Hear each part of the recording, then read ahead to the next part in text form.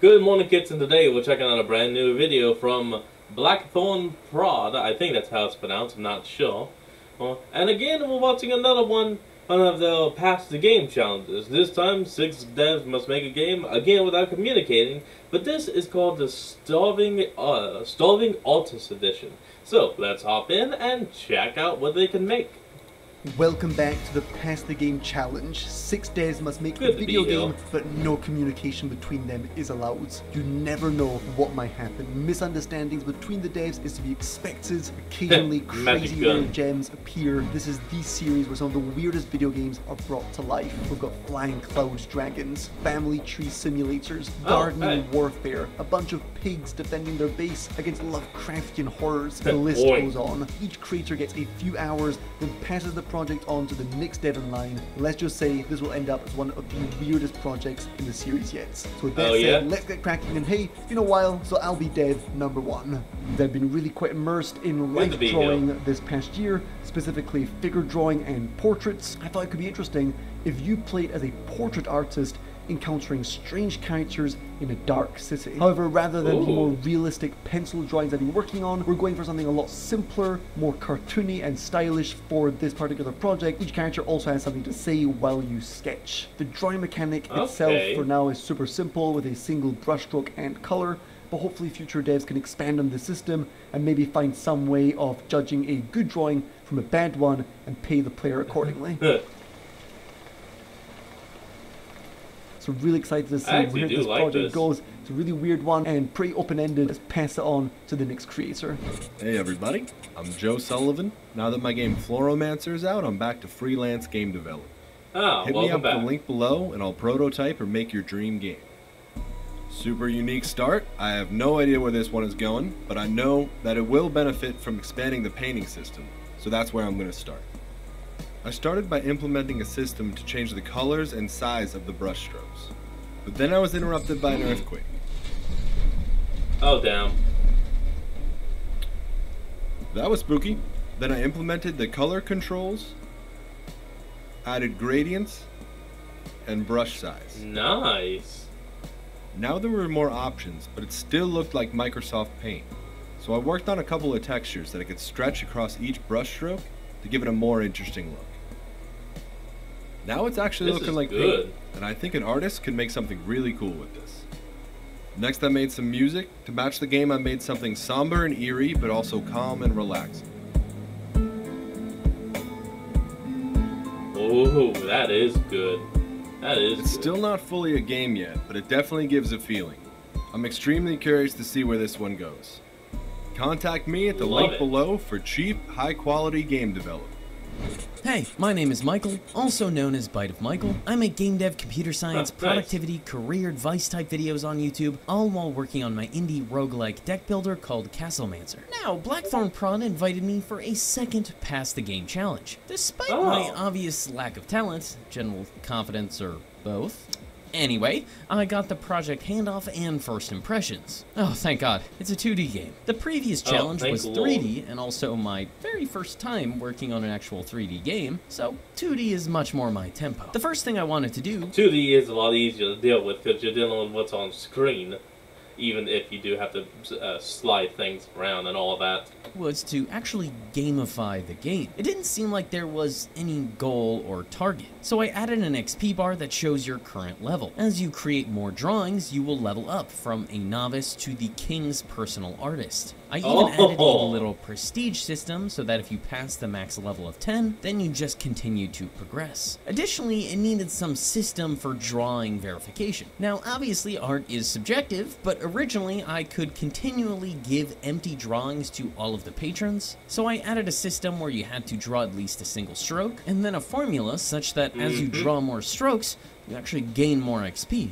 therefore encouraging more elaborate drawings rather than just spamming single lines. Now, I'm not a very good artist, so I wanted an option to help me learn. So I also added a trace mode that essentially overlays the current character on the canvas to help me get better at digital drawing, which I thought was fun. Useful. The other key feature I wasn't meaning that as like a negative, I mean that is really useful. On an ad was some sort of backstory or context. I created this initial thought bubble at the beginning of the game that tries to establish a backstory while also leaving it open enough for the other devs to fill in. Basically, there's some really depressing event going on, and the player has been hired as a beginner artist to help document it, all in a broadly medieval setting. And lastly, I made the patrons all come up randomly and repeat so that the game is infinitely replayable, plus some bug fixes, and that's about when I ran out of time. I'm super excited to see where the other devs take this. Big thanks to Blackthorn Prod again for the invite to this Pass the Game challenge. If you like game dev and tech sort of videos, consider checking out my YouTube channel over at Bite of Michael, and wishlist my roguelike game about wizards called Castlemancer over on Steam. Thanks, and see you later.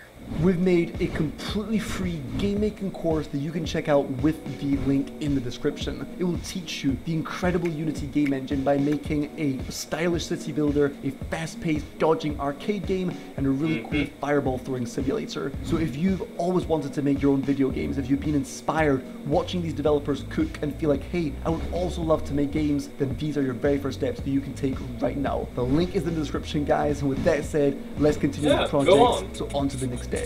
Hey everyone, Here we go. I'm back for my second challenge. For those who don't know me, I'm a freelance game developer.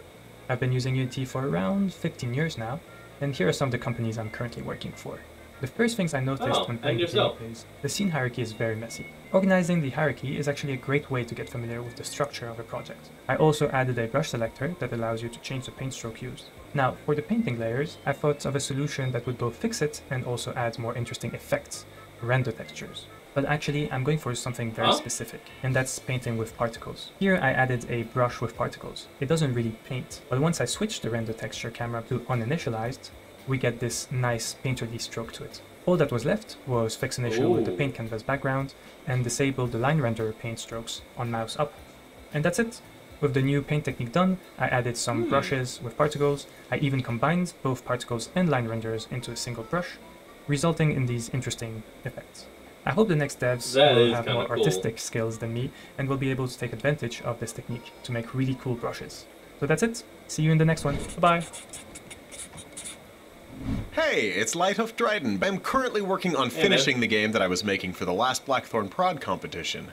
It's a Victorian side-scrolling roguelike called Disinherited, and I'm trying to finish it in 100 days and making devlogs every week. Come and check it out. Okay, so right away I'm loving the painting aspect of this game, but I feel like we need a little bit more of a goal. The XP bar is a good start, but there's more than one way to judge a painting. So I built a system that monitors everything you're doing in your drawing. It tracks stroke count like before, but also the average length of time per stroke, the average width, average opacity, average number of strokes that used gradients, and the number of colors used in the drawing. I also wanted the NPCs to be able to react to you. So I created a request system. Now when they appear, they randomly choose a style. There are 9 of them right now, and each one has 3 possible intro lines that hint at what they want. Then I wrote a bunch of response lines that they can use to evaluate your painting. An abomination. Never paint again.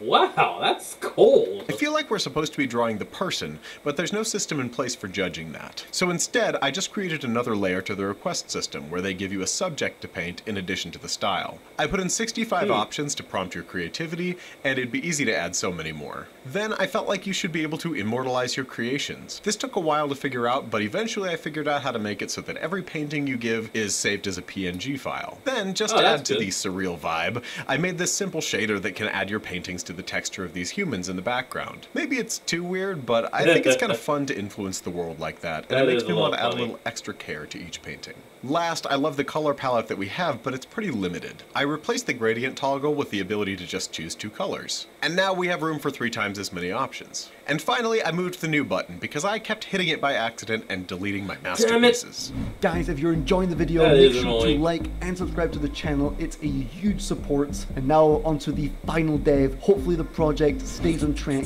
Hopefully it ends really well. Hey, I'm Rai, and I guess I'm gonna be finishing this game, which is something that I'm usually not very good at, but don't worry, I got this. First thing I noticed when playing the game is that I'm a little bit dumb. I need a painting that goes with everything.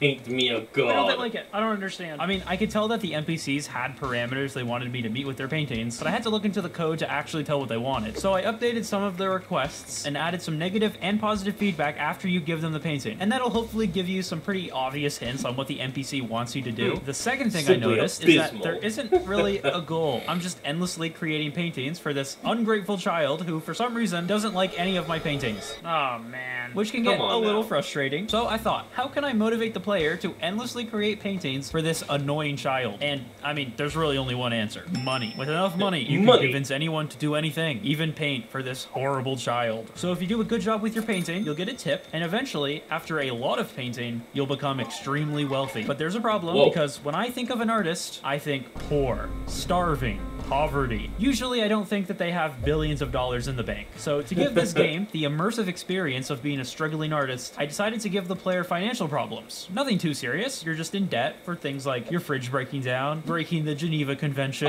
killing a man. I'm sure these are all experiences that we've all been through. And now the game really makes you— The man wants a bribe. Holy shit. Feel like a struggling artist. The only problem is that debt isn't really that fun. Right now, the gameplay is just you endlessly trying to pay off your debt before you eventually go bankrupt.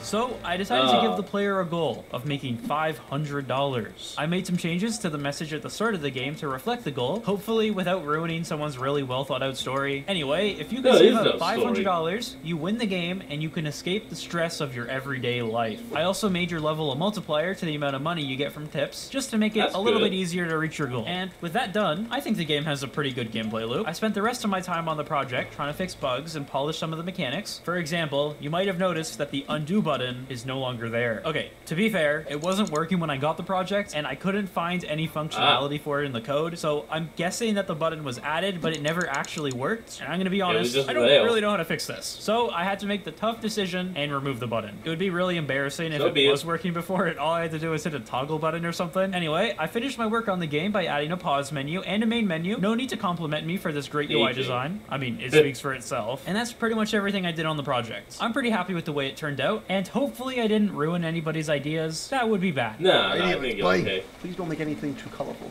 First of all, I love that they've kept the atmosphere, kept the style. Yes, I was really hoping somebody was going to do a money thing where you get paid more for painting that they like. I was thinking it would be interesting to be able to use that money to buy future brushes or even expand your color palette. Maybe you have it be kind of limited at the beginning, but then you get access to more as you go. Okay, we're getting tips. Ooh, okay, I like this new kind of formatting. Paint me a monkey. Nice little banana there, monkey. Banana. Paint me a wine.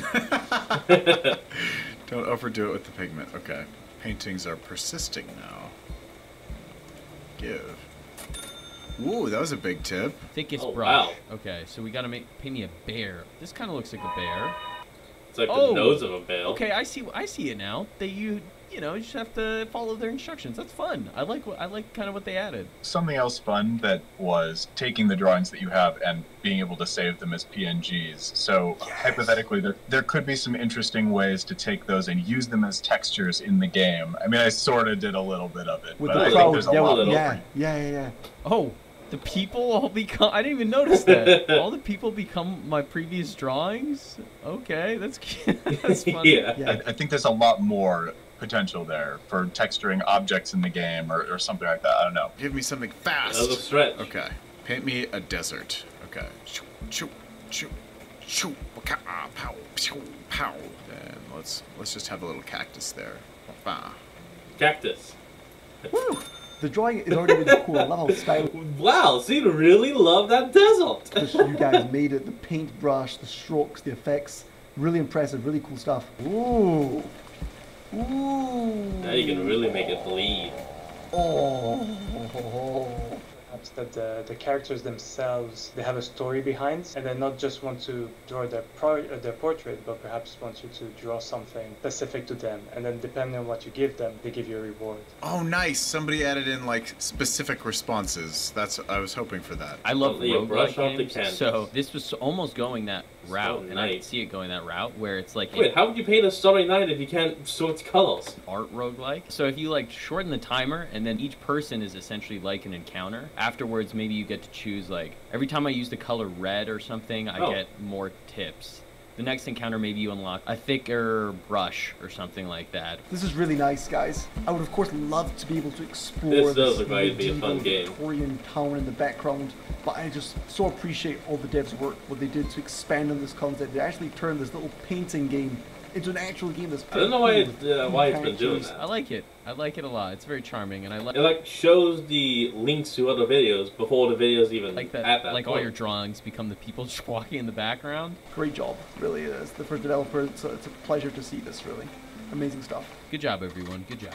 Part 3 of the 100 devs make a game without communicating is coming up, guys. It's currently cooking, so make sure to like and subscribe to the channel so you don't miss that, as well as many other incredible game dev collaboration videos that are in the making. We are super excited, guys. Also, check out the free game making course if you also want to learn how to make video games. It's completely free, and the link is in the description. With that said, thanks so much for watching. Stay tuned, and we'll see you really soon. Cheers. And with that, that's going to be the end of today's video. So I hope you all enjoyed this. Remember to like, comment, and subscribe for more. Link to the original will be in the description below. And I'll see you kids next time when we flick back on. This is Fox, signing out. Peace.